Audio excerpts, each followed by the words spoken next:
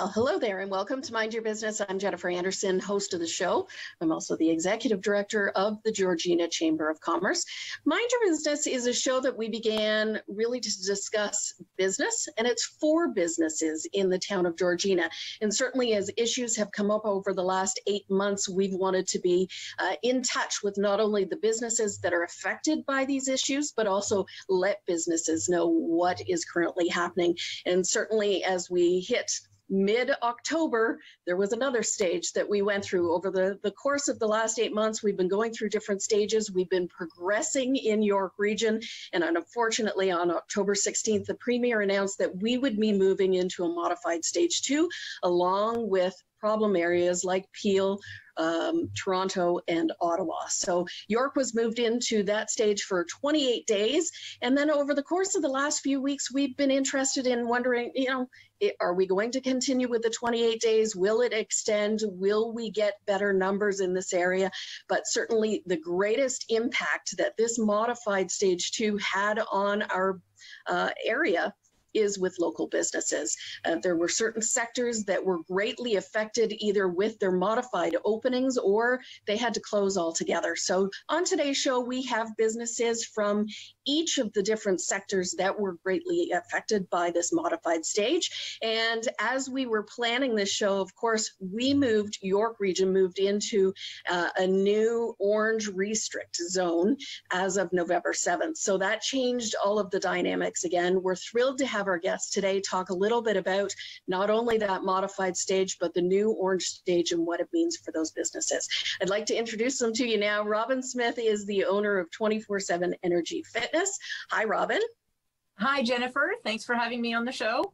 Thank you for being here. And certainly, the gyms and the fitness sector was greatly affected by these stages. So I'm anxious to hear a little bit about what you're doing and how you're pivoting your business during this time.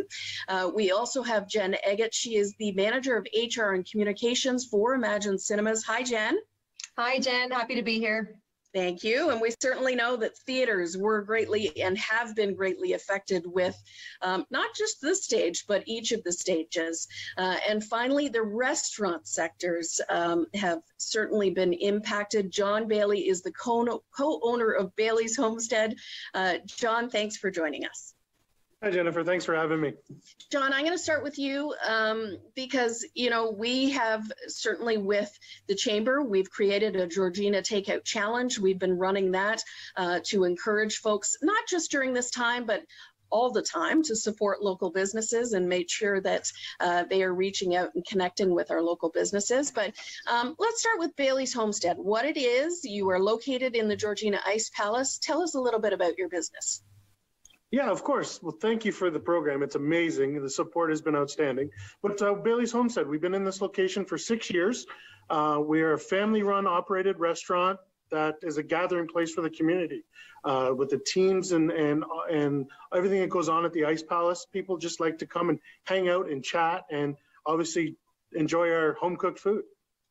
So, as I ask this next question, you've kind of already answered that, and that's the effects over the last 8 months. You don't tend to have that gathering place, especially over the last 8 months.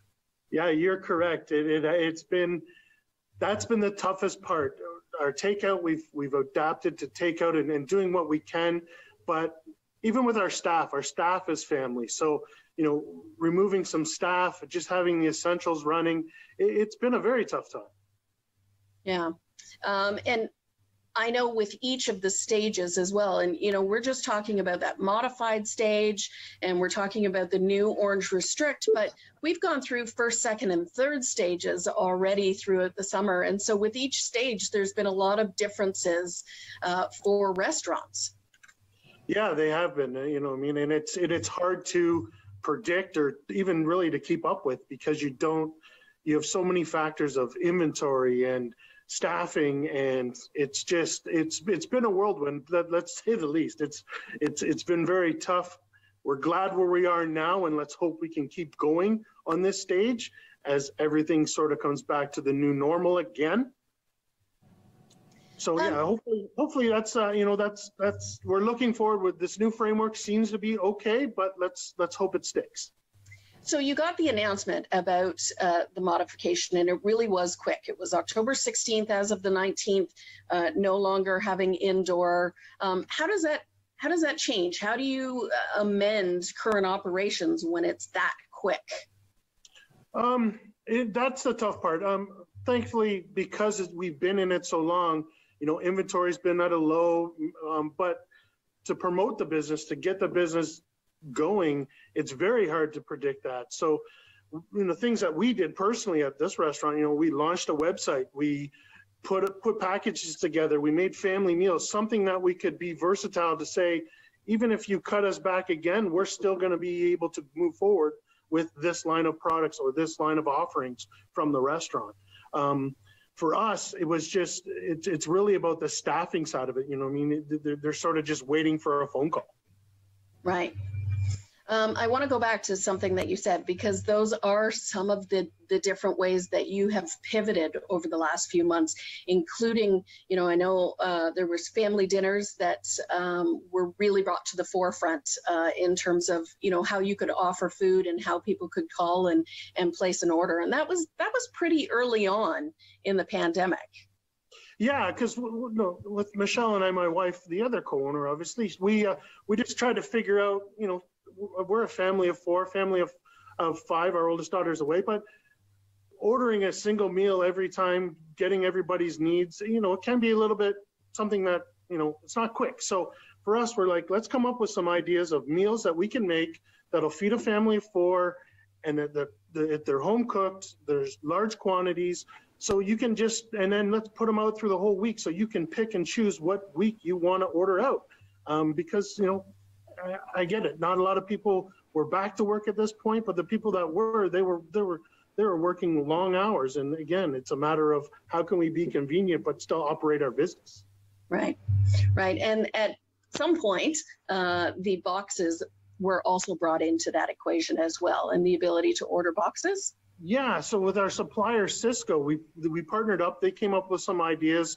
We've kicked it around together, and we decided to put some restaurant quality protein boxes together that you can buy the box at, the wholesale cost and take it home and cook it as you need it with steaks and hamburger and chicken, that kind of stuff. And really what that helped us was, as you know, or may not know, in the food industry, we have to have a minimum order put in for the delivery to come to us. So those boxes that we were selling added to our order minimum so we could keep product rolling, especially this far north in York region.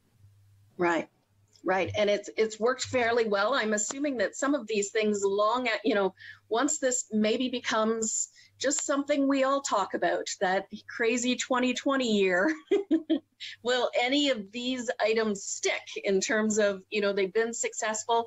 Obviously, a new website and online ordering, I would assume would stick, and in future years would be a valuable resource for your business. Yeah. And for us, it's, it just sort of got us out of the Stone Age as a family restaurant, right? Let's get with the times. Let's get with, we're not a chain restaurant. We're just a little quiet, private owned restaurant. And, putting that forward to build the website, to put the boxes together, it just gives people the opportunity. If they want to buy a bulk box of bacon, but don't want to drive to Costco, they can get it from us. That's kind of what we're looking at, of how can we still keep the lights on and keep somebody working and offer restaurant type food. Right. You say you are a little family restaurant. You have a great big heart in this community. You do a lot to give back to this community. Is it going to be nice having, whether it's the hockey continue and skating starting up again as they start to kind of head back into the arena? Will it be nice to get back into that routine of seeing the community and seeing those folks that you support so much throughout the year? Yeah, absolutely. The fact that the support we've seen this far, it's just the give back from the support that we've been giving, and being in the community our whole lives. That's what we wanted to do, and that's what we're going to continue to do. But it is just so nice to have people come in, sit down, relax. They chat about their day. Our restaurant isn't a big footprint, but people talk among themselves, even if they may or may not know them. So getting back to that point is a really big reason why we opened the restaurant. And then also the offsite catering. with especially this time of year, we're coming into Christmas, right? And this is a busy time for us to do business catering. But we're getting some calls for those 8 to 10 people personal dinners they want us to make and bring it to them. Right. Well, thank you, John. I appreciate the conversation. I appreciate everything you do for this community, and I'm thrilled that the doors are open once again. Us as well. Thank you very much. All right, so let's bring Jen into the conversation now. Jen, tell us a little bit about Imagine Cinemas. Let's start there. Well, Imagine Cinemas, we are independently owned and operated. We currently do have 12 locations, and we opened our flagship location here in Windsor, Ontario, Lakeshore Cinemas, and that was back in 2005. So really since 2005, we just really continued to grow. Almost actually exactly a year ago to this date, we acquired the Gem in Keswick, which we rebranded to be Imagine Cinemas Keswick. We took that over November 1st, 2019, and we did spend the first week rebranding, renovating, and really freshening it up to put our Imagine Cinemas feel into it. And then on November 8th, we opened. So it's actually almost been exactly a year to the day. Let's talk about that. That's you've done many grand openings, and you do the grand opening in Keswick. You have this amazing vision of what the first year is going to look like. Mm-hmm. And I'm not sure anybody could have imagined that this would be the first year. This would be 2020 for anybody. Yeah, definitely 2020 went a very different way than we imagined in Keswick. Like I said, we opened in November, so the first 2 months were great. We were very welcomed by the city of Keswick, and that was amazing. The general manager and the employees have been with us for a really long time, which is great. So they brought their expertise. They've developed those relationships with all of the patrons over the last almost decade. So we were really, really fortunate to have them stay on with us. But like I said, first few months were great. And then unfortunately March hit, and it's been really, really tough ever since. Having to close the location down, all of our locations having to close them down, having to lay off employees. It was really disheartening for the business. So it's been a tough year for sure. Well, and certainly that has been not just this location, but all of the locations. And because there are different locations in different areas, now you're dealing with things like a modified stage 2 for some, but not for others. So you really have to navigate the conditions that are happening around each theater. Yeah, that's definitely been one of the biggest challenges we've had. Everybody, thank goodness, for the most part, could open up at the same time, and that was great. And then, like you mentioned, different locations are obviously, having a harder time than others. So then some had to close back down again. So the employees have been great. Really, it's our employees that have gotten us through, right? Being patient with us, being loyal to us during these times. Keswick, unfortunately, it is still closed right now, but we are very excited and looking to open it back up at the end of this month for the release of the new movie Crudes. So we're really excited to, get the families back and everyone back into our theater, hopefully at the end of this month. Well, and that's what we were talking about before the show started. It's the idea of, there are announcements that are made. There are certainly across the province, there are different stages of when we can open. And for a theater to open, it's a little bit more difficult because now you're dealing with that ripple effect of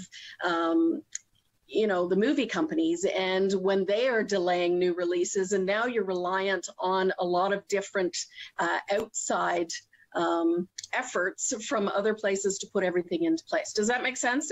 That has to be difficult. We saw. That's definitely been one of the more challenging things is the product, right? Having these brand new movies being delayed, has been really tough for us. Like I said, we're really excited to get Crudes at the end of this month, some brand new films on the screen. We've tried to obviously be as creative, and as fun as we can. Movies are really a great outlet during this difficult time. It's a great escape to get away and watch a movie, even if it's just for 2 hours to kind of put your mind, away from everything going on around us. So we've tried to be creative. We've introduced bubble screenings now, which have been really well received. So it's, kind of getting your social bubble together, whether that's family, friends, even corporations. Kind of thanking their employees, for everything that has been going on this year. So we have groups kind of come, and that way, everyone that's in your theater. So people feel really safe in that way. They know everyone that they're with. All the protocols are still in place. And that way, they may be able to see either something that is new showing, or we do actually have a large repertoire of older classic films that we can dig into. So if you want to see, one of your favorite movies up on the big screen and get a group together. So that's been really well received. Well, and I was just going to say, in uncertain times when you are stressed and nervous, there's nothing better than an old classic. For sure. Be able to make you feel comfortable and be able to watch. Exactly. Yep. Yeah. What can we expect? I know you said, we hopefully in the next few weeks we'll see an opening. What are you hoping for your second year in Keswick? Because let's create a wash for the first. So what do you see happening in this area over the next year? Well, hopefully, as we start to reopen at the end of the month, the restrict phase is definitely going to be tough. Obviously, as it's called the restrict phase, it definitely restricts the number of people that we're allowed to have into our theater. But, hopefully, as soon as possible, COVID-19 can be behind us. And then as we head into, our second year, hopefully, we can be able to have more people, more gatherings, and get, that back going. But unfortunately, at this point, we don't know how long it's going to last. So, we've put all of those safety protocols. We spent so much time making sure that our theater is safe for everyone, our employees and our patrons. And we just want to create that safe and fun environment for everyone. So we're optimistic as we head into year two. Very good. And I just want to give a shout out as well about the website, because as you head to the website, those protocols pop up on every page as you're talking. And I know, with different locations, there's different openings and safety protocols in place, but some of those standard protocols exist throughout the province, and it's nice to be able to see them and understand what your business is doing and how they are protecting their patrons. For sure. We want everyone to know what we've done and be prepared. And that way there's no guessing, right? Everyone knows, what we've done for them. And that way they feel safe when they purchase their ticket online and they know they're going to have a safe and fun time at our theater. Very good. Any other comments that you'd like Georgina to know in terms of the cinema and the opening that's going to take place? Well, we're just really excited, to get back. And like I mentioned, we're a family-oriented business. We know Keswick is a very family-oriented city, town. So we're really excited that it is a family movie that's coming. We want to get those families back out to see us. Just thank you so much to everyone who has been loyal to us, who has come to see a movie. And for anyone who hasn't, checked out our new Imagine Cinemas Keswick yet, please feel free to come on by. I think you'll really enjoy yourself. And those chairs. Yes. And the chairs. Let's end on the chairs. Yes, for sure. We did, as I mentioned, we did spend that 1 week renovating. We actually did renovate one of 4 auditoriums right now with the new luxury seats, and they are fabulous. So yes, anyone who hasn't tried them out yet, definitely worth your time. Yeah. Jen, thank you so much for being here. Thanks, Jen. Another sector that's been greatly affected not only by modified stage 2, but also I think all of the stages, they've had a very rough go, is the fitness and businesses that are involved in the fitness sector. Robin, let's talk about the last 8 months. First of all, let's start with 24/7. This is and was a very big year, a very big anniversary that you were planning. And like with Imagine, you never would have imagined that this year would end up the way that it has. It's so true. Happy 25th anniversary to us. A very different kind of celebration, I guess. Yes. But we're still here, so we're happy about that. Yes. Tell us a little bit about 24/7 Energy Fitness. Well, we've been obviously supporting Georgina with their fitness goals for 25 years. I've owned it for 14 out of those 25. We're a 24-hour access gym with tons of equipment and some of the best trainers in town. I got to say that. Yeah, you do have to say that. But certainly, as you have worked your way through 2020, there's been a lot of changes that have happened, not only in each stage, but just for your industry. So how have the last 8 months been? Frustrating, disheartening, difficult. But on the flip side of that, when we are open and we see our customers coming in and they're just so grateful that we're here and they're so respectful and supportive of the changes that we've had to make, because certainly they affect us, but they affect every person who walks in the door too. So there is no doubt that our customers are amazing. Right. Your gym was one of, and the industry was one of the last to be opened as part of stage 3. So, you know, as you're working your way through and businesses start to be open, you know, you added frustrated and, you know, disheartening, but also you had to be patient. You had to be resilient in order to get to stage 3. So that was also very difficult for your business in waiting until that stage 3 to open your doors again. Well, and that's true. But I guess one positive in being probably the last of the businesses to be able to reopen is that we knew what we had to do. I mean, a lot of the protocols were very clear by then. So it wasn't like we got an announcement, you can open tomorrow and you have to do these 20 things. We did have a lot of things to do, but we were able to plan more effectively. So when we did get the announcement, you can reopen on, I think it was July 24th, we were ready. All I had to do was show up and unlock the door. So right, right. Prepared. And so you go from July 24th to October 16th, where you receive another announcement that the doors are being shut again for what could be 4 weeks. Tell me about that moment. Oh, it was pretty upsetting. We had worked so hard to make a safe environment for our staff and for our customers, and then to have to close down again. Especially here in Georgina, where at the time we had 0 active cases.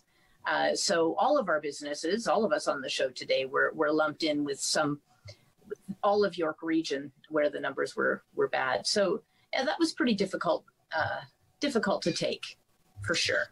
You really have been one of those business owners that has spearheaded some of the conversations with politicians at a federal, provincial, and municipal level. You were fighting for all businesses in this area. Why? I think it's silly to ask this question, and I think I know, but why was it so important for you to take on that fight? Well, I'm comfortable speaking to those people, so I thought I needed to be one of many who was advocating, and it seems pretty apparent that COVID's going to be around for a while, and all of our businesses they're important to us. We've put our livelihood into this. They're important to our customers for a variety of reasons, and I really think we needed to find ways to stay open safely within this environment. And if we have to make, more strict protocols, then let's do that. But let's get our doors open and then let our customers choose whether or not they're coming, right? And we already know many of them aren't comfortable coming to a gym. They aren't comfortable eating in a restaurant yet. And that's fair, and I respect that. But there are a lot of people who need us. Yeah. Yeah, and that goes, the health aspects, the physical aspects of health. It also goes with the mental aspects of health. So there really are a lot of reasons why people need the fitness sector. Yes, absolutely. I am thrilled for you because you have made a lot of changes over the last 8 months. You've really pivoted your business and you've found different ways to add to your business. One of the ways is a new app that you are introducing. Are we introducing it really for the first time here? Yeah, you did it, Jennifer. We are. Was I supposed to introduce it? Yes, we've talked about it. We did, and it's fine. It should be ready to launch officially this week, the week we're in. So what is the app? So it's Energy Fitness Virtua Gym. And it's an app that pulls in a whole lot of different fitness components. So you can look up workouts, right? Whether it's a workout that you want to do at the gym or a workout that you want to do at home. So we're able to support both types of clients right now. Videos on demand. So if you like the fitness class type of idea, well, you just pick on, I want to do a high intensity interval training today.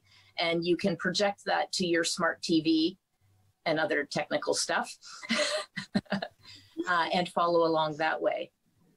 There's a nutrition component for food diary and meal planning and a whole lot more. I don't want to get too detailed yet. Some of it has to be a surprise, right?